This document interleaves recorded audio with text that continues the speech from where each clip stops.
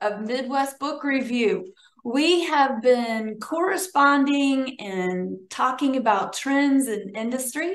My name is Tracy Smoke, an author that you have helped tremendously over the last few years. We've been looking at your wealth of experience, close to half a century in publishing and watching books and reading books and looking at trends. Today, you picked the topic and you wanted to talk a little bit about startling statistics and what are some of the trends that you're seeing in publishing. And you have a heart to champion the little guy or little gal, which would be the self-published authors or the small presses. And that's largely what you dedicate Midwest Book Review to, is advocating literacy and helping diversify voices. So talk to us a little bit. What are some of these startling statistics that you've come across? Well, one of the things that they never teach you in your creative writing classes on your road to becoming the next great American novelist is the practicalities, the business side of publishing. Well, I've got some good news and some bad news, specifically for the independent author, the independent publisher, but even what affects what we call the mid-list authors published by the major houses as well.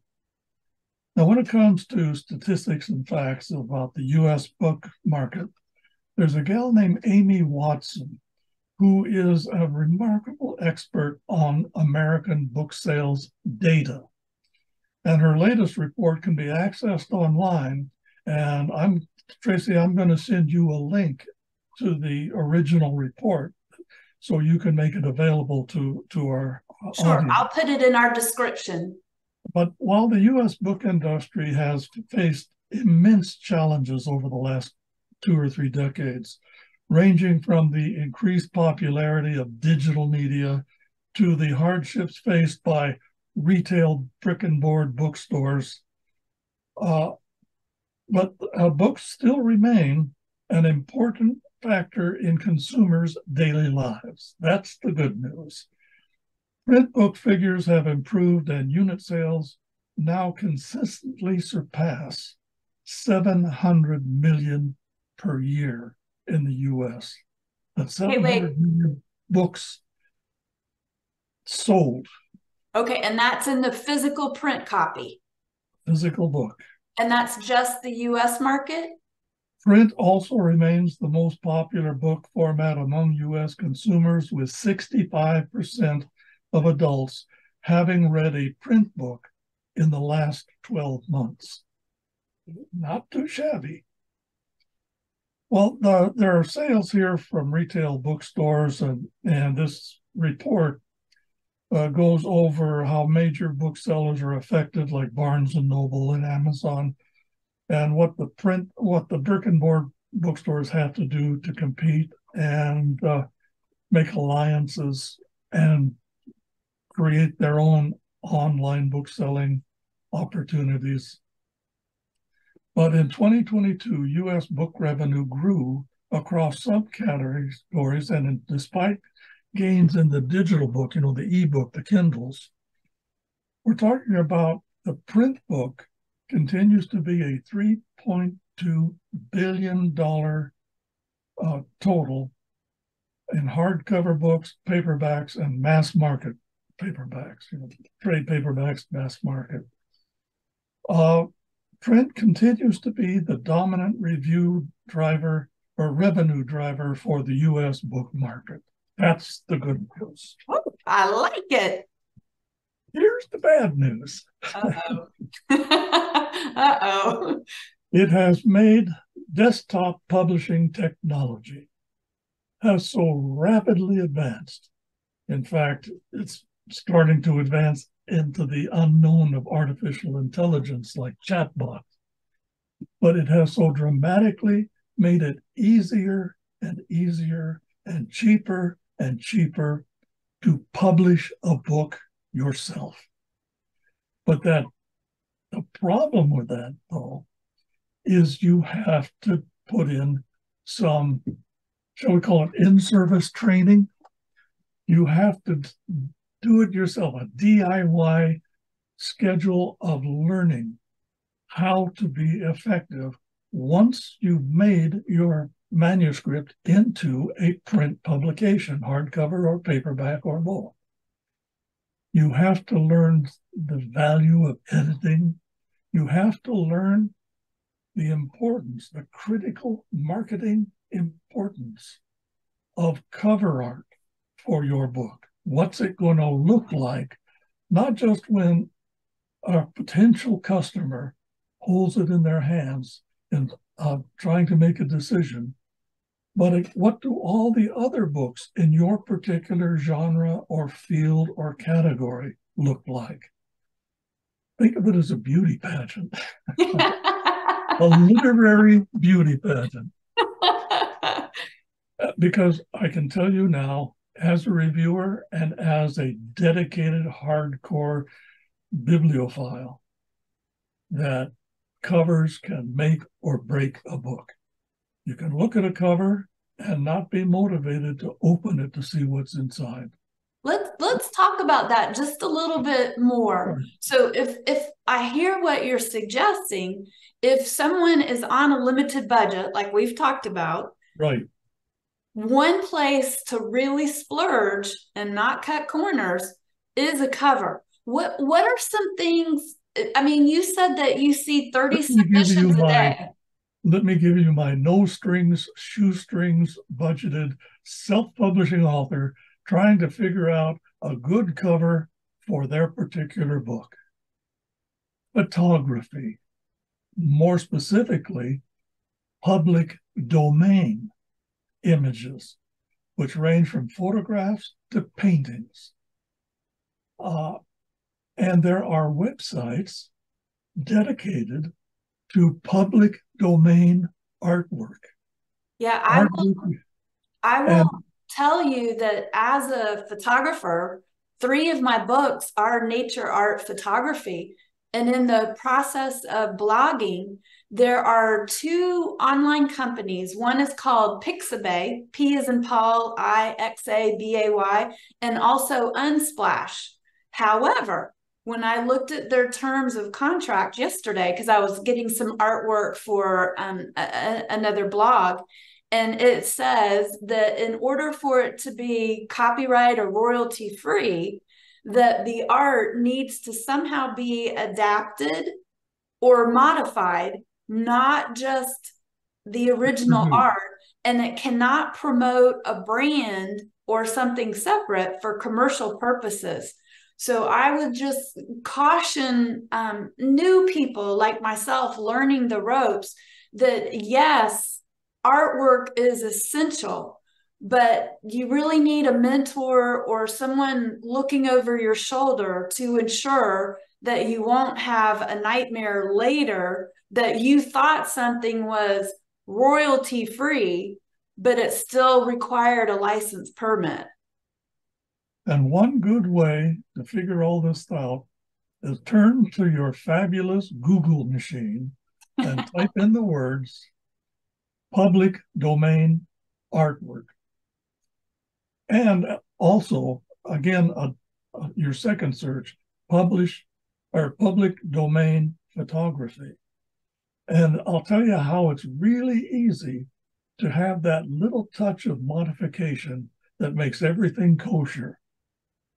You've got a title, you've got an author's name, and you don't need to use the entire image if there's a piece of it that, expanded would make a dandy cover for your art. There you are. Oh, and by the way, you're right. You can't market your book like Campbell's soup and try to make that piece of art your brand image. No, we're just talking about a thematically appropriate, eye-catching, distinguish amongst the crowd image for the front cover of your book. And by the way, I would keep it as uncluttered by letters as possible, because a lot of books I see have a nice, short, succinct title, and an elongated subtitle. Well, sometimes you have to, especially in academic publishing, have a long subtitle. But just be cautious and keep your subtitle, as succinct as possible, and that still does the job. So do you like some white space on a cover so there's room to sort of savor what is the artwork and what are the power-packed words in the title? It's a coin toss, actually. And just speaking for myself and my own biases as a reviewer, I prefer that the image cover the entire book, but that the lettering stands out. You choose the font and the font size and the font coloring that sort of is easily distinguishable from the background artwork. That's what works best for me. Now, other people, other tastes, fine. I don't discriminate against the book simply because it has a border or anything like that. Although I will discriminate against a book that has a horrible, ghastly. I thought you were trying to get people to open this book and give it a shot artwork. Well, let me ask you. Many times when authors have said, why didn't my book pass that initial screening? I have to tell them it was because the book is non-competitive when sitting on a bookstore shelf in its particular genre or category.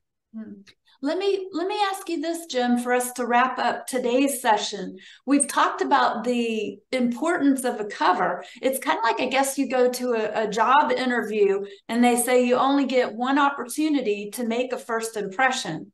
So I think I read that there are 4 million new titles a year in the US market. That's including self-published and, the bestseller ranking. So 3.9. If you're a new voice and you're competing with close to 4 million other titles, you have like a 3-second window for your cover. Exactly. How about the back? I know some people talk about a short description. They talk about a possible endorsement. What would you advise a new person as far as how much on the back cover and what? In terms of hardcore marketing, okay, a succinct description of the book should be on the end paper that's full. You got your cover and the end paper comes off. That's on the front. That's where the succinct description of the book should be. And on the end paper for the back cover, that's where an author's biography, an illustrator's biography, some such thing like that should be. On the spine of the book, clearly the title, the author, and a publisher logo of some sort is really nice if you happen to have one. Otherwise, the publisher's name. On the back itself, 2, even 3 succinct, like one-liner or two-liner quotes, and the source identified. If it was a publication like the Chicago Times, or if it was an author, especially if the author is well known in that particular genre or subject matter, that's it. And then down at the bottom, you need that barcode, and you need to put the ISBN number and the price, that unless you want to keep it deliberately unpriced for the fluctuation of future sales off your backlist. But it also doesn't hurt to have a contact information like your professional website. If you're an author or a publisher, your professional www.xxx.com website link. Those are the basics, I think. Okay. So one thing I learned is, like we've said in Midwest Book Review, you don't want the book until it's available for purchase. And so to get those endorsements to actually put on the back cover means that as soon as you're writing your manuscript, you pretty much need to be finding people who would give an endorsement, or it's called a blurb, because you have to time the print production so that that information's already available on the cover. It's not something you do once after everything's done. Now, what you're talking about are pre-publication reviews. And if you can get them, that is great. The Midwest Book Review is a post-publication review.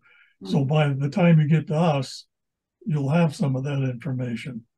Now, there is one way you can get a Midwest Book Review pre-publication review, but it costs $50 as a reader fee that goes to the reviewer, not to the Midwest Book Review. Mm-hmm. And there's an 8 to 10 week time frame. So if you want to, and the $50 guarantees you a review. Now, whether the review is going to be favorable or unfavorable depends on your book and the reviewer's assessment. But you do get a chance to see the review and approve of it before it's forwarded to me, because my benefit from putting the two of you together is I get to run that review in the author's behalf under the reviewer's byline in one of our publications called Reviewer's Book Watch. But try for the freebie. Well, as we wrap up today's session, thank you for talking about cover, and thank you for talking about trends. And I hope that our listening audience realizes the complexity of timing. I know with my novel, I actually started writing it 12 years prior to getting a contract.